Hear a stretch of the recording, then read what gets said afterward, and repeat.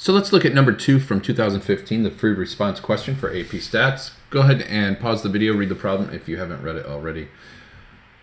So what's going on is we have a business and they want to give a discount, and they want that discount to happen 20% of the time randomly, and they want the discount to be 20%. I think they did that on purpose to make it a little confusing for you. But then the owner is not sure if it's working. He found that only 15% of their customers received a discount, so he took a sample and created this interval. So I'm going to rewrite the interval using regular old numbers here. So that's going to go from 15% plus or minus 6%. That's what that means. So if I subtract 6%, I get 9. And if I add it, I get 21. So my interval is between 9 and 21% based off of the sample that the owner took of whatever size. So first question, does the confidence interval provide statistical evidence that the program is not working? Well, the program is supposed to work at 20%. It gives discounts 20% of the time. This interval contains the 20%. So this interval does not give evidence that it's not 20%. I might have to go back and listen to that again. So here's how I'd write it up. The confidence interval is from 9 to 21%, which includes the value of 0.20. Therefore, it is plausible that the computer program is generating discounts with a probability of 20%, and the confidence interval does not provide statistical evidence the program is not working as intended. So then they ask a follow-up question about this. Does the confidence interval provide evidence that the program generates a discount with a probability of 0.2? So the first time I read this, I'm like, they're asking the same question, but then they're not asking the same question, because as I reread it, part 2 down here is saying, hey, okay, the first question is asking about whether the program, do you have evidence if it's broken? This one is, do you have evidence that it's exactly 0.2? And once again, like our interval is from 9% to 21%. So any value between those two is plausible. It's possible that it's any of those values. They're, you know, it doesn't have to be 0.2 based on our interval. So that being said, the confidence interval includes values from 9 to 21, so any value in that interval is plausible for the probability the computer is using to generate discounts.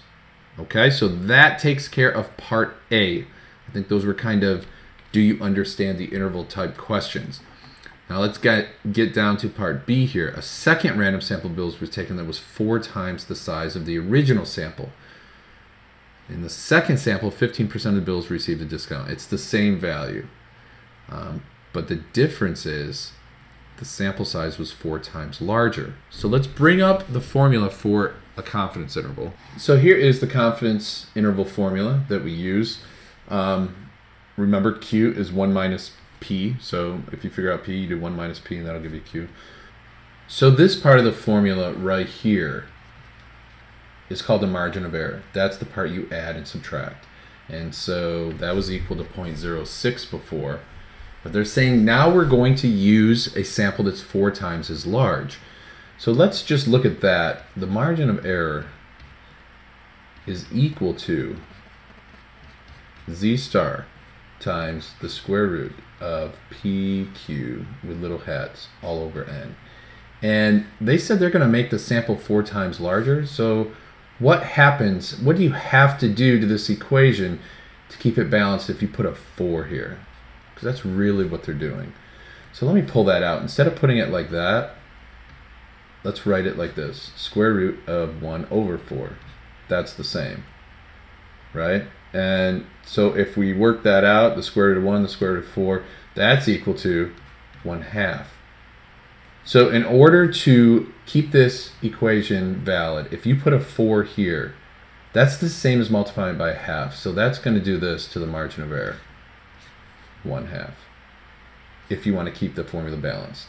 So there's patterns that develop. It's because of the square root. So if the sample size is 4 times as large, you will get a margin of error that's 1/2. So 4 times on this side, you'll have to have a 1/2. What if this is 9? So if it's 9 times as large, then when you take a square root of 1 over 9, you get 1/3. The margin of error would be 1/3 as big. So they'll ask you questions all the time about, well, if you want to make generally they say if you want to make the margin of error half as large, what do you have to do to the sample size? Well, it has to be 4 times as big. If you want to make the margin of error 1/3 of whatever that it is, then you would have to do 9 times bigger. So there's a square there. You can see that cut it in half, 4. Cut it in third, 9. The next one would be what? 4 and then 16. So the formula for computing margin of error for proportion includes a square root in the denominator. For a random sample that is 4 times the size of the original sample, the new margin of error can be determined by multiplying the original margin of error by half. If the original margin of error is 0.06, the new margin of error would be 0.03. I think that answers part B pretty well. Now part C, based on the margin of error B, what do you conclude about the program? Well, let's work some things out here. The new margin of error, they said that the sample proportion was still 15%. So we know that p hat was, let's do part C here. So p hat equals 0.15. That's the middle of it. And then you need to add and subtract the margin of error. So that's going to be plus or minus 0.03. That'll give us our confidence interval. So our confidence interval, now that our sample size is larger, is going to be from 12 to 18%. So that is what we believe the true proportion of customers that are receiving a discount is. It's between 12 and 18%.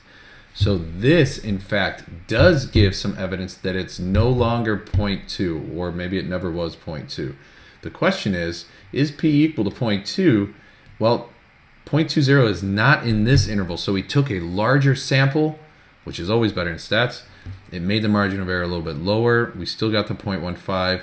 So because we took a larger sample, we now have some evidence. So let's write that out. So using the margin of error of 0.03 obtained from the second sample, the confidence interval for P is 0.15 plus or minus 0.03, or 12 to 18%. This is what we got. Okay, the interval does not include 20. Therefore, there is convincing evidence that the computer program is not working because 0.2 is not contained in that interval. All right, that's number 2, all about confidence intervals. Hope your confidence is high. Good luck.